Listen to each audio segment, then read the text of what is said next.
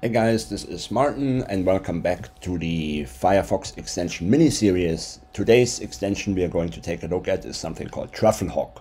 So you come over, once again, you can Google for this, you Google Trufflehog Firefox extension, and then you end up at this page and you simply install it. Once you have it installed, you can basically come over here to Trufflehog, and then it gives you quite a few options, right? Like, so it can look for generic secrets like API keys and passwords and stuff like that in source code, for example. If developers have forgotten something, it can give you like specific secrets. It can give you AWS keys, right? It can look for environmental files, right? This may trigger WAF bans, so be careful with this. So you might want to turn this off because some WAFs simply react.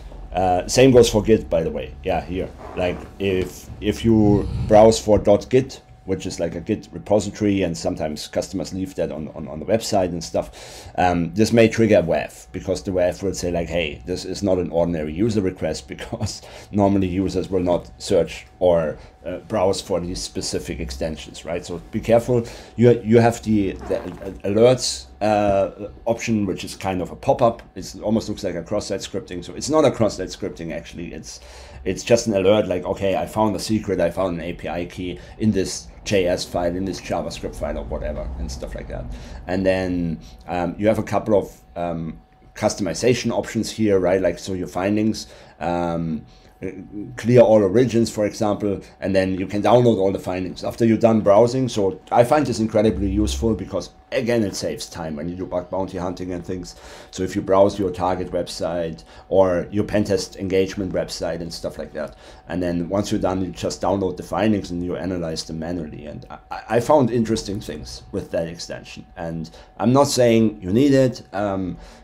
I just find it useful, and it speeds up time, because usually, like, I'm a heavy burp user, and I know that the places to look out for in burp, but this is super cool. Like, if you browse around, obviously don't abuse this, right? Like, if you are browsing a normal website, turn it off, right? Like, it's none of your business if you browse around regular websites and you're not testing them, like you're just surfing around.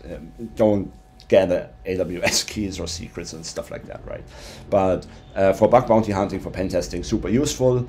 I hope you like it, and please subscribe to the channel, and I will see you in one of the next videos. Many thanks, Martin.